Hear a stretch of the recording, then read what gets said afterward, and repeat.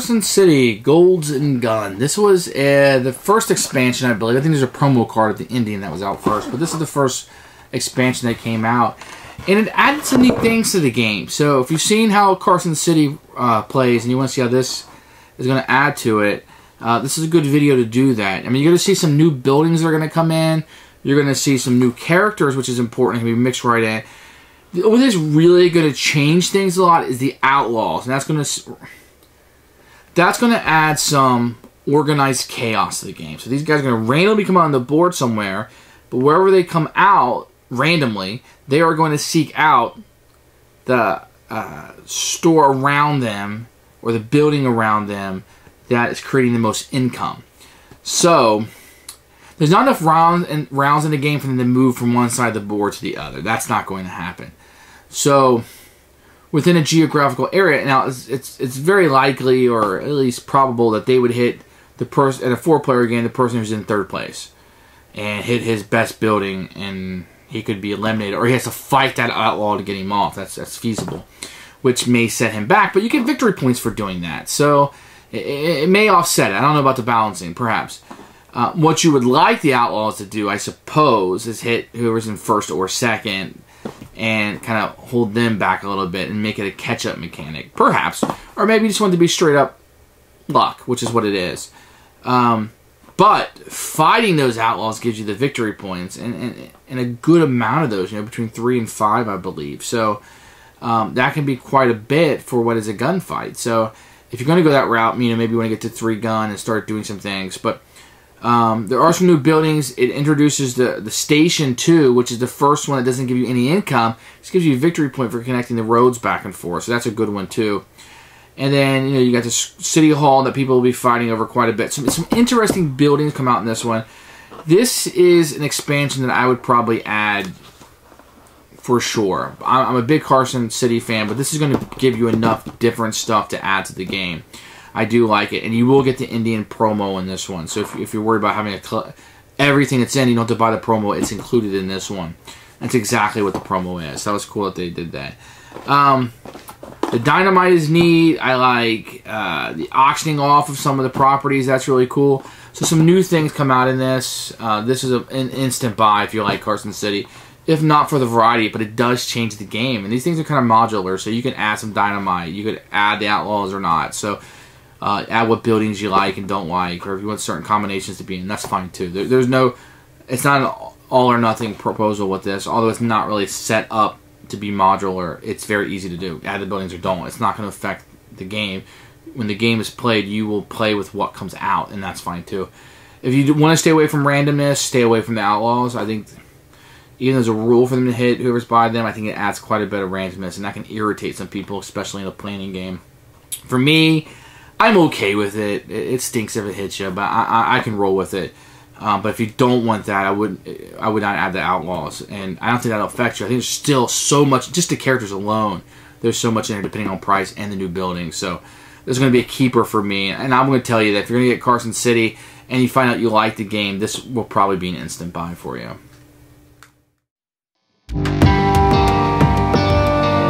Okay, so the components for Carson City Golds and Guns. The box kind of looks like that. This is an unpunched version. So you're going to get a cheat sheet that will include all the new buildings that you're going to get. This is super handy and very nice to have. I wish there was some text on it, but I guess the icons will have to do. You are going to get some new characters. You get a guy who will allow you to use dynamite now. So if you go on this reverse side, he will give you 2 dynamite, which you can use in fights. You got a lot of stuff that's going to help you with fighting. You get 2 points if you win a duel. And she gets a couple space on the board. Nobody can attack you.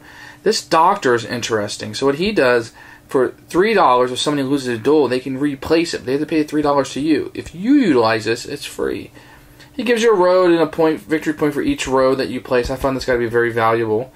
This guy allows you to auction off 2 properties. You get to keep the money unless you win. 2 free lands. You roll the dice and they're random. Then you have this little variant that comes with these guys. So basically these guys are going to come on the board and just a lot of randomness. They're going to go to towards the highest buildings, and they're going to start taking the income, and you can fight them and get victory points. That's kind of how that works. There's some auction tokens for you. Each of these guys, as usual, are double-sided, and they use some of the higher numbers that are coming in that will fill up those gaps that we have. You're also going to get some dynamite chips and some no fighting tokens that you'll need, and some higher end buildings. You're not going to see a blacksmith who just gives you a certain amount of income. The general store, this is the new kind of token. It doesn't give you money or tile. It gives you victory points for every 2 houses, and you don't have to own them. That can be a good in of turn card. And the city hall is one that will be allows you to double some stuff. So it's a highly contested area. The church that will be out there and the school is nice. And you got the saloons, and this gives you a lot of a higher end because you now have these townhouses. So you can now flip over houses to make them worth double instead of building houses, which is really nice because when you're by, like, say, the general store or one of these drugstores, usually there's only so many spaces, but now these spaces can utilize 2 houses, and that's really cool. And it can be extremely useful, but make these houses worth a lot of money. You're also going to get some... these are the outlaws that will be moving around. They're black, of course, because they're bad guys. And they will be moving around the board and causing havoc. This will turn some people off and some people on because you're going to add some randomness. But they do move towards the player with the most. But you can really screw somebody over with this. And some people behind can get hit. And it's going to turn some people off. So that's going to be Carson City Gold and Guns. One of the big things is it's going to add the Indian promo that people had a hard time getting. It adds it to this. So mainly what you're going to get is new rules. You're going to get the new game or the new variant where you can add the outlaws, which will add some randomness to it, and some new buildings that perhaps can add some variety to the game. And these townhouses sure do change things a lot. I thought a subtle way of changing things pretty good because the spaces can get bigger and it'll definitely make your Carson City look different when it's built, to have these high-rises, if you will. These townhouses, these 2-story homes out there. And that's kind of how they'll be utilized. So the cardboard is all very thick and the same. These little meeple things are neat. What we're used to with Carson City. Everything's the same quality. I do like the artwork on it. I have to say that this is a good expansion. I would highly recommend. I'm a huge fan of the base game, so this is going to be a good addition. The rules in Gold and Guns is a fairly sizable upgrade from the original. But in all fairness, all you get here is new characters, new buildings, and the outlaws. So 3 things you're adding, and you're not adding how to play the game or any other things like that. So this is going to add variety and differences to the game more than it's going to add completely different. Although the outlaws do change some things, not any rules, it just adds some randomness to the game. And some of the characters, just like in the first game, whatever characters you chose would perhaps change your strategy, so will these characters. So there's some new things like the dynamite and the auctioning off, but the rules do a good job. They improve this from the original one, so I'm happier with this rule book for sure.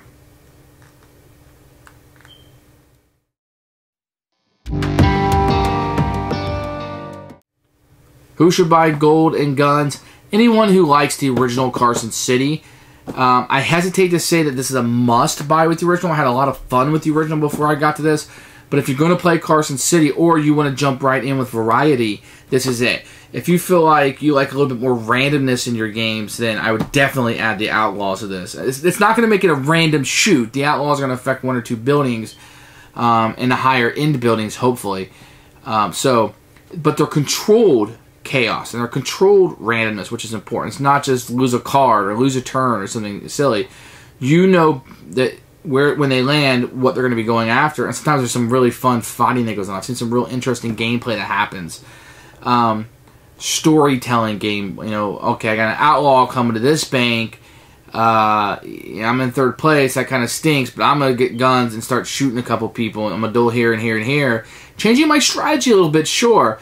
But I have to because I need these victory points. I need to get these guys out of my income. But since I'm going guns, I'm going to try to take your building too while I'm in this. So that can be fairly interesting also. Gold and Guns. I'm going to recommend this. This is a keeper for fans of Carson City.